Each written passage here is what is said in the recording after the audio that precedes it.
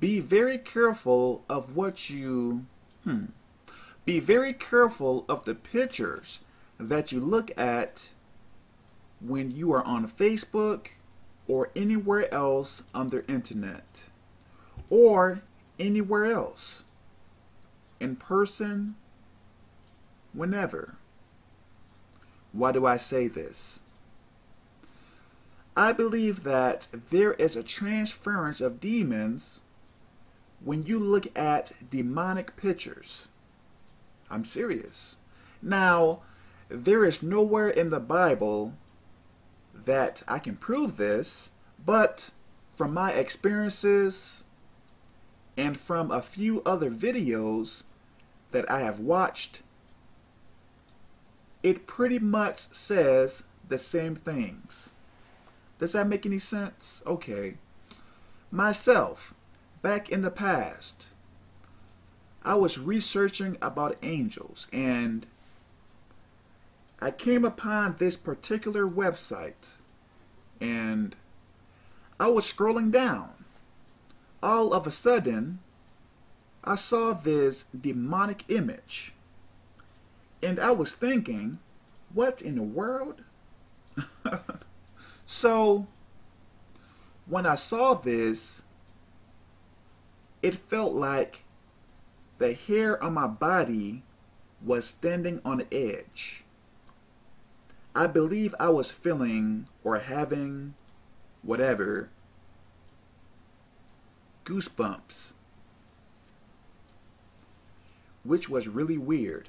Anyways, perhaps a week later, I was praying. I think I was praying. And all of a sudden, I felt this strong demonic presence in my room. Now, there are times when I may feel a demonic presence in my room, and it is not really that strong. But at that period, that time, man, that presence was extremely strong. Extremely. And I don't know how, but somehow I knew that that presence was coming from that demon of the image, or I don't know how to say it. That presence was coming from that demon that I saw on that website, if that makes any sense. So, to make a long story short, I used my authority and cast out that demon.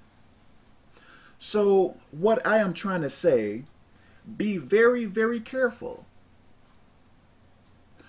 When you see a demonic image, that instant, start praying. Pray to God about that.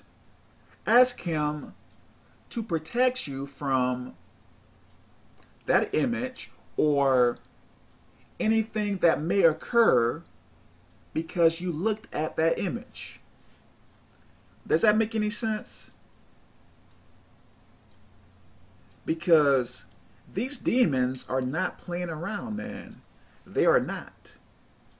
Protect yourself. Be very mindful of what you are doing on Facebook or on the internet, because I'm telling you, you can really get yourself in a lot of trouble. Spiritual trouble. So really take heed to this. God bless.